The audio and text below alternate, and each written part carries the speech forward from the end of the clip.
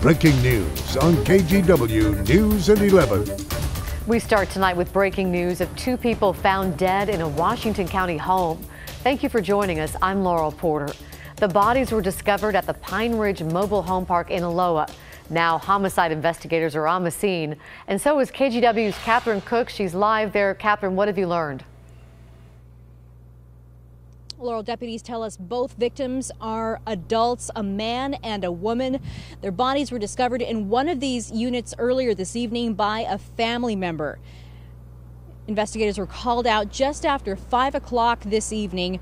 The mobile park where we're at is just off Southeast 195th and Farmington Road. Detectives with Washington County's Violent Crime Unit responded. They say based on what they know now, they don't think there's any danger to the public. At this time, investigators are not releasing the names of the victims or how they died. Neighbors tell us a mother and her adult son had been living in the mobile home where it happened. My hope is that they can find out exactly what happened and stuff like that and get it all taken care of. And so that way people can feel safe too, you know. You know, we see some difficult things. This is one of those. You know, our responsibility and what we really strive to do is keep the community safe. And we're going to keep doing that day in and day out. But yes, sometimes we see some very hard things. Now, we're told investigators will be out here for quite a while collecting evidence. Anyone with any information on this case is asked to call the Washington County Sheriff's Office. Laurel, back to you. Thank you, Catherine. Catherine Cook live in Aloha for us tonight. And now to a developing story that created quite a scare at a Eugene school today. We're working to learn the name of the man officers shot and killed just feet from the school's front door. KGW's Mike Benner has the latest from Eugene. All is quiet at Cascade Middle School tonight. Students and staff back home after a frightening morning here. Officers shot and killed a man just feet from the front door. And tonight, we still don't know who that man is. Nightfall at Cascade Middle School in Eugene. A lone police cruiser in a pickup truck wrapped in crime tape. The only sign of a deadly shooting just hours earlier. I just thought that I was lucky to make it to a classroom before anything actually happened. Students in disbelief over what happened around 10:30 Friday morning. Police responded to the school for what's described as a custodial dispute. As officers escorted a man out of the building, we're told he flashed a gun. There was a struggle. Police opened fire, killing the man. Well, I heard screaming and I think 2 shots or something. They shut the curtain down, so we all went in a corner. Thankfully, no students or staff were injured, but parents still raced over to the Northwest Eugene Middle School. Doing okay now that I'm here. As they reunited with their kids, detectives started their investigation. Who exactly was the man officers killed? Why did he bring a gun onto school grounds? These are questions parents want answered. Never in a million years did I think something, like this would happen so close to home. Reporting in Eugene, I'm Mike Benner. Now back to you. And late tonight, the Bethel School District announced classes will resume on Monday, and they will have a care room set up for any students who need extra support. Today is the day the government shutdown really hit home. There are more than 800,000 people who did not get paid today. And now entering its 22nd day, it's officially the longest government shutdown in American history.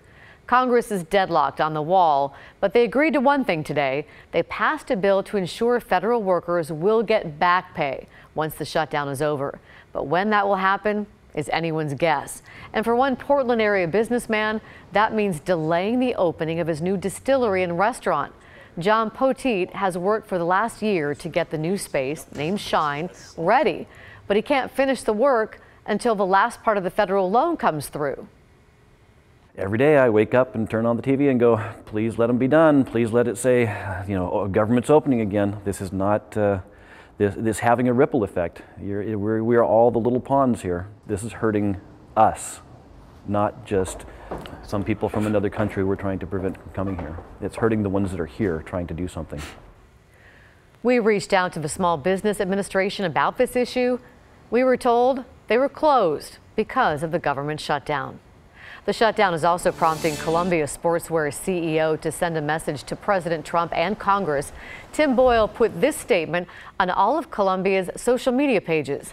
The message reads, "Make America Parks open again." Boyle says he wants to see the parks open and clean again, and he wants his customers to have a place to use Columbia's products. Reaction to the message has been mixed. Comments on Columbia's Facebook posts show some agreeing with their message and others saying they're done buying Columbia products as a result.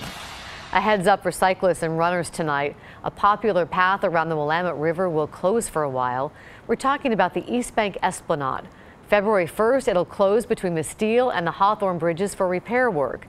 It's set to reopen on April 1st. Now, as part of this, the city's also bringing back Better NATO early to serve as a detour. One lane on NATO Parkway by the waterfront will be closed off for drivers and reserved for walkers and cyclists. That's the detour, and that begins January 28th. It typically only happens in the summer months, but happening early this year. Happening right now, it is chaos on a Seattle viaduct. Look at that. Crews have been trying to close the Alaskan Way viaduct, but there are so many people taking a last chance drive on it. It's still packed at this hour. Some are hanging out the window. You look there, they got the tops down, talking, getting out to walk around. Some even shooting fireworks. This is a major thoroughfare along the downtown waterfront in Seattle, but the tunnel needs upgrades that are just too costly, so it's closing for good and will be demolished. Listen to all the horns. A new tunnel to replace it won't open for about 3 more weeks, so officials are expecting gridlock in the city, so maybe put off your visit for the next few weeks. Tonight, a Wisconsin girl who disappeared 3 months ago, 13-year-old Jamie Kloss, is alive and safe, and even police are stunned.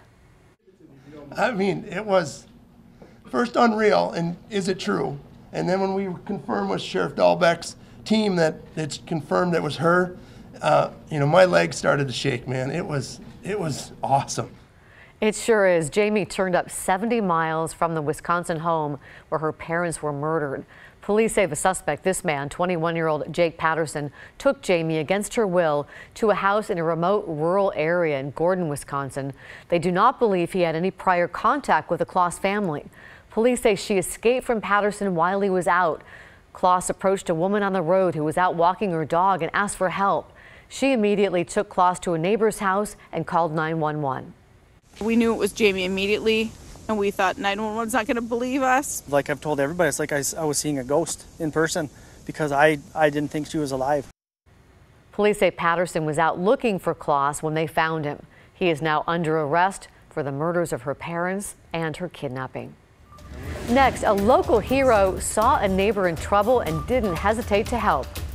It happened so fast, and the flames were so big when I got here. They were already coming out of the window. How he rescued a woman in a wheelchair from her burning home. Plus, avalanches bury cars and send snow crashing into a hotel. And later, it's a KGW premiere edition of Friday Night Hoops, the best of high school basketball from around the area, around the corner. And the skiing conditions here are quite good. No avalanches, and there's no new snow to report, but we've got 76 inches at Timberline, 64 at Meadows, Ski Bowl 34 inches, and Mount Bachelor has 61 inches. Going to be a great weekend for skiing.